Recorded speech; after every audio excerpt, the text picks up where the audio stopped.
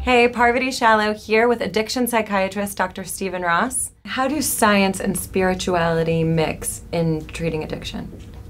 It's one of those branches of medicine where they go together. If you're dealing with patients that have terminal cancer or addiction, those paradigms are kind of disorders of spiritual distress and could be understood that way.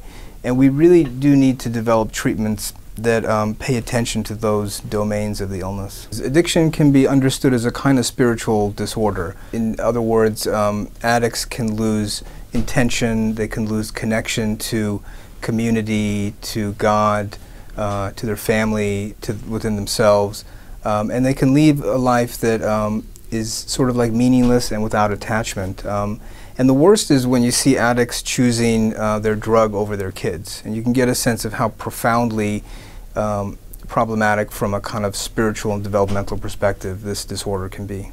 Talk to me about the work that you're doing with addiction.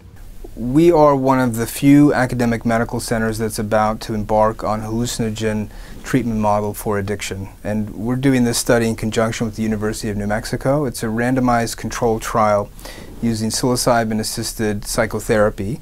It's specifically motivational interviewing to help people with alcoholism.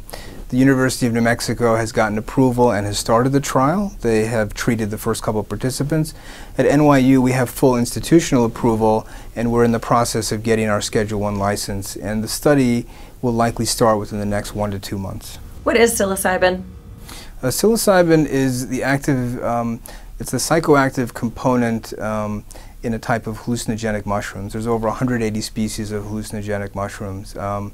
And it's been used by indigenous cultures as a spiritual sacrament for millennia. It was discovered in the 50s. There was a banker in New York, Gordon Wasson, who went looking for this sort of hallucinogenic compound, found it and sent it to Albert Hofmann, who was the inventor of LSD. And in the late 50s, Albert Hofmann synthesized psilocybin as the psychoactive component. It's also what's known as a Schedule I drug. It's classified as having very high addictive potential and no therapeutic utility.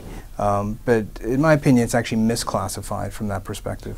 Is this a controversial study? Well, it does have controversy associated with it. These drugs are associated with you know, the kind of cultural wars of the 60s.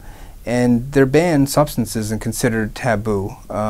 There's a long history of these substances causing excitement and then being repressed, and that has happened throughout history for various reasons.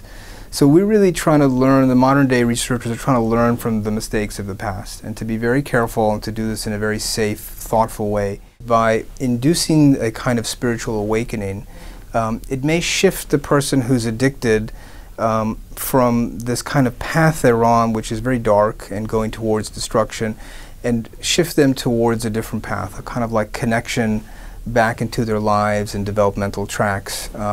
And this sort of shift we want to then feed into psychotherapy to help change their motivation to enter sobriety and recovery. As a doctor who's dedicated myself to treating addiction, my main message is never give up hope. There is always hope, even in the worst cases. You need to hang in there because most patients eventually recover with good treatment.